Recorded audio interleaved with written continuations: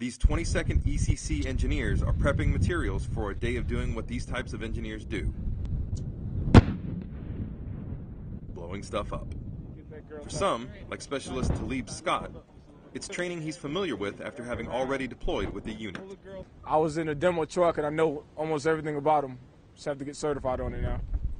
For others, who have yet to head downrange, it's a chance to get some experience with their soldiers and the equipment. For me, it's just another one of the many examples of training events that give me confidence in my soldiers and my NCOs and show me that they know what they're doing. They've been there before, they're professionals, and we're going to be able to get the job done when we get downrange.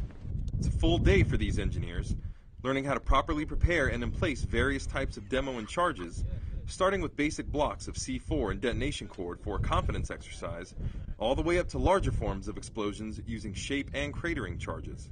After one charge misfires, a vehicle called a Buffalo moves out to perform a blow-in-place, or BIP, something that downrange can make for an exciting part of the job, but it's also the worst part of the job. Like it doesn't get exciting until it goes bad. Like a good day is a boring day downrange. After a long day of buildup, they finally get to an equal payoff. For the Rainier Report, I'm Army Sergeant Nate Bowen.